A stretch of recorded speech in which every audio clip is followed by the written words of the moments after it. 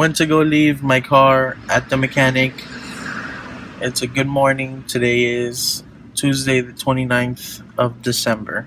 Well, I went to go take the car to my mechanic, and he said that he was really backed up, so if I could please send it tomorrow. I said, alright, no problem. Kind of early to work, so stay in the car for a little bit.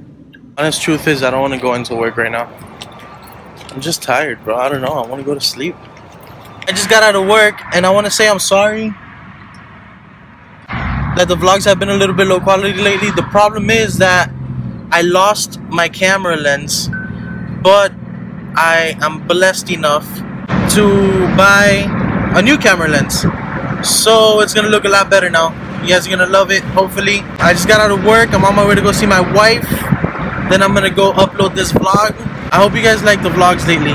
By the way, the Christmas one, I'm so sorry I didn't put music, and I forgot to fast forward the video. I'm sorry, you know? I wasn't being precautious. And I'm sorry that I haven't been putting music at the end of the vlog either. I don't know. I don't know what's wrong with me. I need to fix that. So I saw my wife today. It was beautiful. It was amazing. Why am I sweating? It's hot outside. I wish I was in New York. I wish it was nice and cold, or LA. I saw my wife. She's the most beautiful person ever. She bought ham and cheese because I completely forgot the cheese yesterday. I bought ham yesterday, but she wanted a special ham. My friend Juan joined me for a little game of Call of Duty just for fun. We were going to go to the gym. No, we weren't. I kind of want to go to the gym, but I don't, because I know I'm going to eat my face out on Wednesday or Thursday, so there's no point. I'm making some little kind of healthy patties. They look nice. They're flavored with Chipotle Flavor God and Pizza Flavor God. They're going to taste amazing. And I'm preheating with my new oven. Look at the new oven. Boom. Look at my rig to watch. Whatever, this is my new oven. This is what I'm baking. It's gonna taste super awesome. So I wanted to talk about something that happened yesterday. Remember how I said I got that oven yesterday and I really liked it, etc., etc., etc.? Well, I didn't take into consideration of asking my wife beforehand. And this isn't the first time I do something like this, and it's gotten me into some trouble before. We need to learn how to communicate with other people and not make impulsive decisions based on what we want at that very moment. Point being, yesterday she came in and she was surprised that we got an oven, but then she was like, wow, it's so huge. And she didn't tell me that she had seen one that was a lot cheaper and a lot smaller. I wanted this one just because it was big and I can fit a pizza in it and do 1,000,000 chicken nuggets. That's me, you know? I wasn't thinking about her. I wasn't thinking about what she wanted, what her utility would have been. And that was very wrong on my behalf.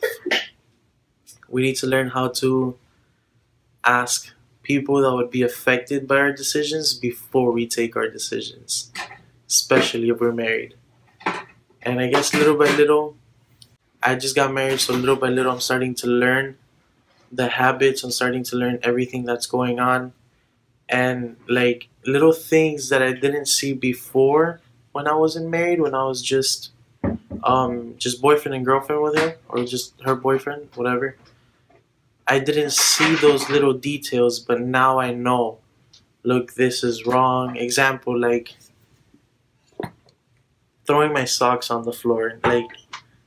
It wouldn't. I never did it in front of her before, so I didn't know it bothered her, but now I know that it's not good.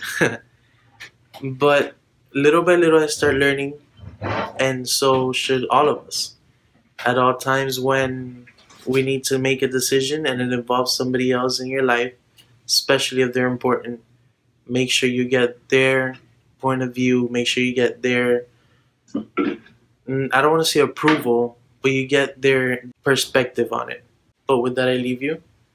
Have a great night. Sleep tight. God bless. Goodbye.